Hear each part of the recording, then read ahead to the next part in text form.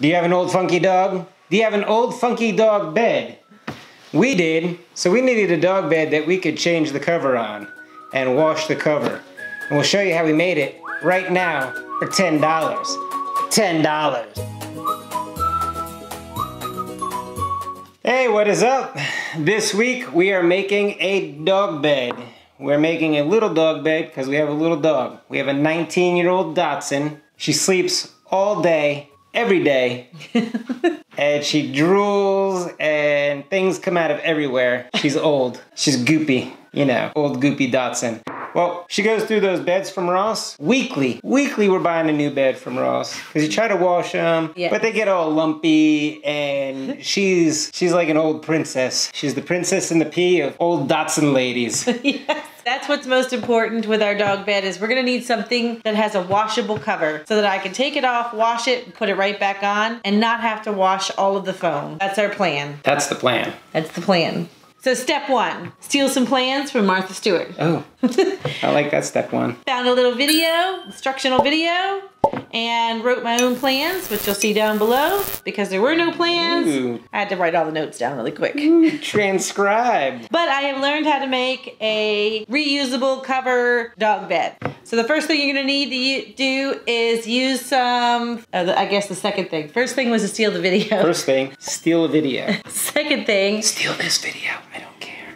Buy some fabric. So you're gonna need something that's a little bit durable. So this is a canvas fabric. And you don't want anything that's too dark because it's gonna show the dog hair. You don't want anything that's too light because it'll show the dirt. So you want something that's kind of neutral. Ooh, that's a big balance you gotta find there. That's right. So this isn't my favorite fabric, but it was a nice neutral. Oh, and we got it from Walmart. How much? $2.50. A yard. So this project is gonna take about 1.5 yards of fabric. Ooh, that's $5.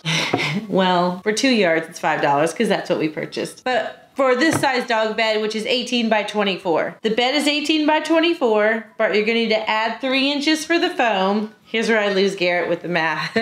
You have to add 3 inches for the foam, which we also got at Walmart.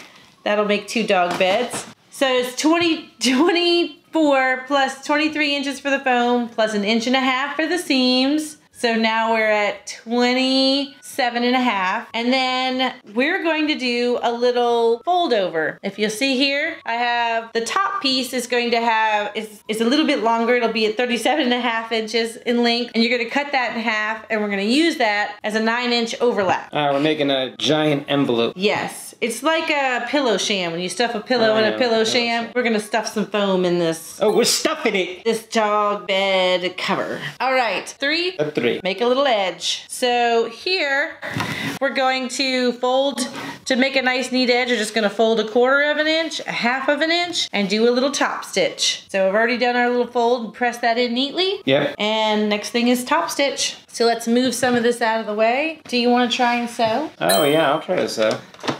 You can do this part because I think it'll be kind of easy. There will be some pieces that maybe aren't as easy, but I think you might be able to try this one. I'm not sure that Garrett's ever tried to sew before. Yeah, I have. I sewed in 8th grade home ec. I think I made a I made a skateboard pillow in 8th grade home ec. I made the wheels and everything. Well, let's brush off those sewing skills and see what you got here.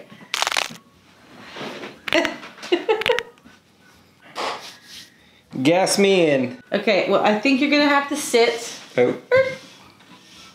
And then you're gonna sew just like 1/4 inch in from the left side there. Is it just like level with the foot? Yeah, well, maybe line up this edge with the edge of the foot. You see that? And that's gonna give you about 1/4 inch. So if you keep this lined with this, you're good to go. All right. Put the presser foot down. Yep.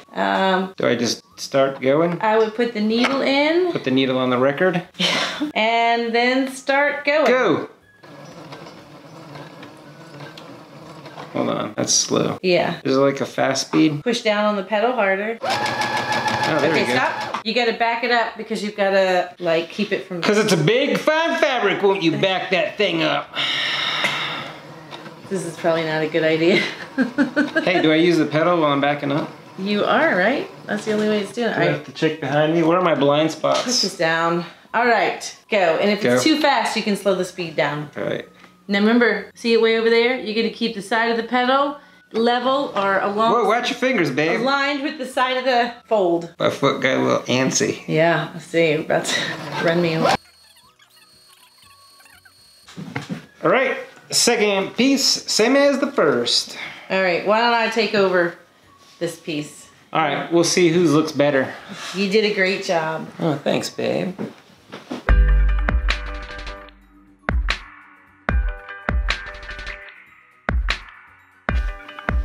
Oh, next step is sew them together. Wait, next step is who had the better seam? Let's see. Oh, mine's a bit wonky. Oh, Tie. I think we've had some issues.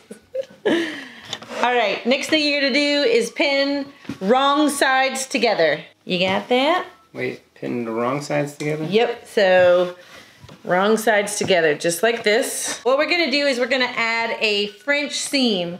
So once it's seamed together, it's gonna have a little edging around it, but the seam is gonna be nice and finished looking. So I'll show you. I'll show you as we get, it's gonna be finished Like looking. blonde hair and blue eyes? Yeah, something like that.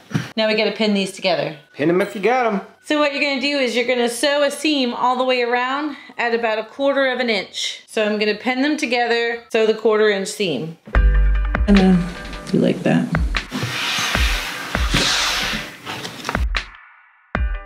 Lesson learned, keep this at 1/4 of an inch because the next thing you're gonna do is you're gonna turn it inside out and sew 1/2 of an inch. And if you have this at anything larger than 1/2 of an inch, your inside seam is going to show.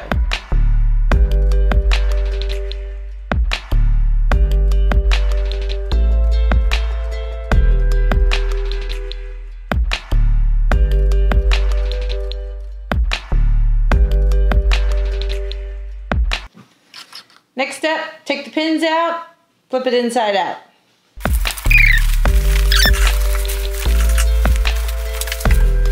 Next step, now that we have it turned inside out, now sew a 1/2 inch seam all the way around.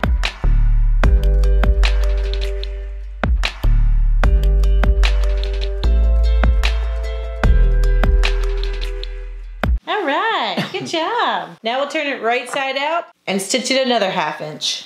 Oh wow, that's a lot of stitches.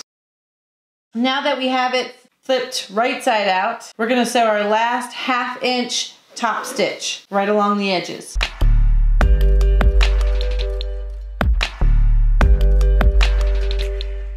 Okay, now that we have our 1/2 inch top stitch on top, we have our nice finished French seam. Doesn't that look nice? It looks beautiful. Next step is to add the depth for the 3 inch foam. So what we're gonna do is add a pocket corner. So we have to turn it right inside out. Sorry. Back to inside out. Back to inside out. So what we're gonna do here is you're going to make a little triangle with the seams.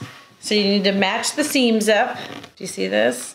Make a little triangle and you're gonna measure down so that the length across the triangle, which is the base of the triangle, is the depth of the foam. So our foam is 3 inches deep. So we're gonna sew a 3 inch seam right across the bottom of the triangle, the base of the triangle, and that will create a 3 inch deep pocket.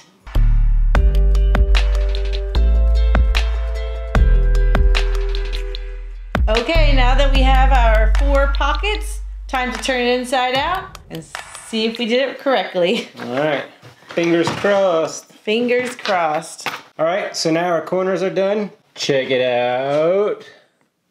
Now it's time to cut the foam and shove it on in there. So 18. Oh, all right. We'll do it your way. Bread knife.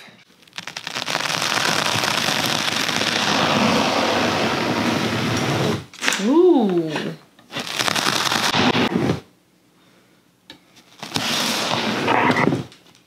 I think we're through, Doc. There you go. Not a bad cut. Oh, looks pretty good. A little jagged. Might be a tight fit. Oh, get on in there. So the French seams are a nice sturdy seam.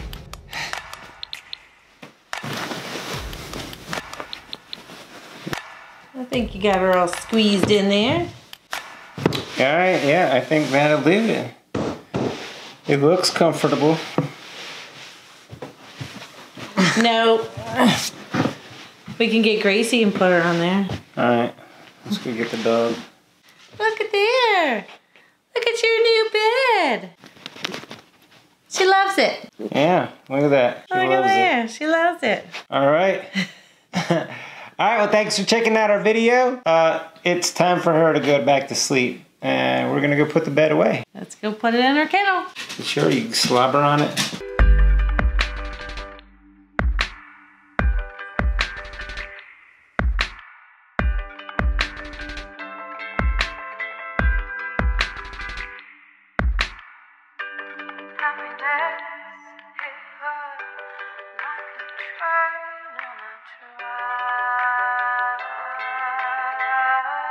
Thanks for joining us today. If you enjoyed today's video, please give us a like and a share. And if you haven't already, don't forget to subscribe. The button will be down below, and hit the bell to be notified of our new episodes every week. Thanks for watching. And before you go, please watch one of our past episodes. Take a peek, watch something, subscribe, like, and share.